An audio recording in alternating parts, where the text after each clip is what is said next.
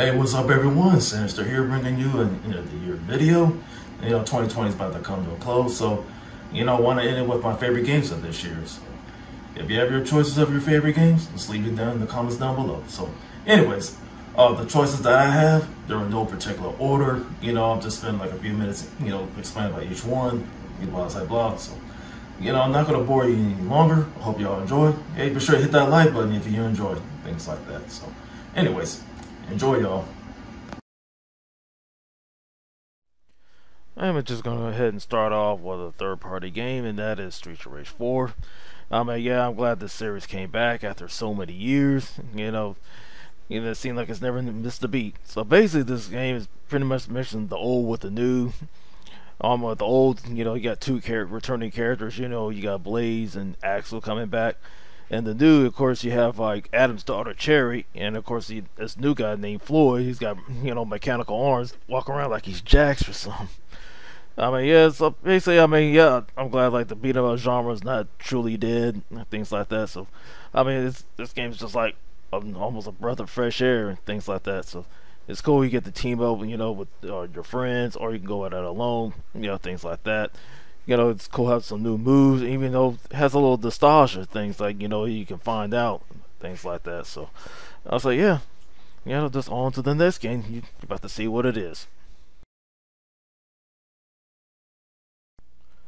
Alright, here we go. We're going to start out with Call of Duty, Black Ops Cold War. Yeah, like, graphically, man, this game is, like, silky smooth. Just running at 60 frames per second, depending on the system run up, but for those who have PC, it's gonna run the best on there. So we're just gonna leave it right there. So, anyways, yeah, I had a chance to play this. I'm so far, I'm loving the story. It's like so much to do. Plus, you have like those options like to pick your responses. When someone says something to you, things like that. It has like replayability and things like that.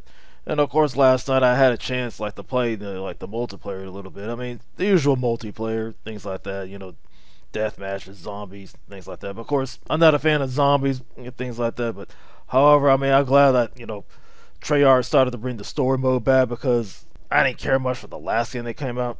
I don't call it Black Ops 4 because it's non-existent. All it is just Black Ops 3, multiplayer extension, things like that. So, anyways, yeah, this game is just fun. I was like, oh yeah, let's move on to the next game, shall we?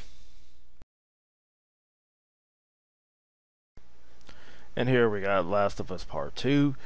This game came out over the summer. Like as soon as this came out, I started, diving into it, see how the action is. I have to commend Naughty Dog, like the way they did the action and the graphics. That's what I really love about this game. However, the negative I have to give about it is the story, because the original story from the first game I really love. It flowed. You really feel for Ellie and Joel, their struggle and their pain, here and so forth. With this one, the story on this one, it's like, it's a mixed bag, things like that. I know not many people didn't like Abigail, or the controversial, the death of Joel on here, and things like that. Basically, revenge is basically one of the plot points on here. Abigail wanted revenge on Joel, Ellie wanted revenge on Abigail. Like it's like a circle, things like that. It's just repeating itself, things like that. So, but anyway, yeah, this is definitely one of my favorite exclusives this year. Stay tuned for the next two. And now we have our next PlayStation exclusive, and that is Ghost of Tsushima. What can I say, man? It's like, out of the exclusives I've played so far, this game is amazing. This has basically been my favorite game of this year. It's just the way it plays, like the way the story is, like the way it flows, like not just the combat and the gameplay, but also in just the story. Like, even though like the history, like it takes place in a historical setting, even though like the characters in there are fake. It's just, Sucker Punch did an amazing job on this game. Like the research they did to it, like the Mongols invading Tsushima Island. Jin is just badass, like this is my dude right here. Jin, just like, you got all these different stances. Way, he takes out enemies and things like that, just stabs them, like, just to end their suffering. He can just go up and just basically stab and put them out of their misery. I mean, yeah, man, it's like definitely one of my favorites out of this year. Things like that. So stay tuned for the next one. And now we're down to the wire, the final one, and that is Spider-Man Miles Morales. And so yeah, this list has been heavy with exclusives. Actually three of them.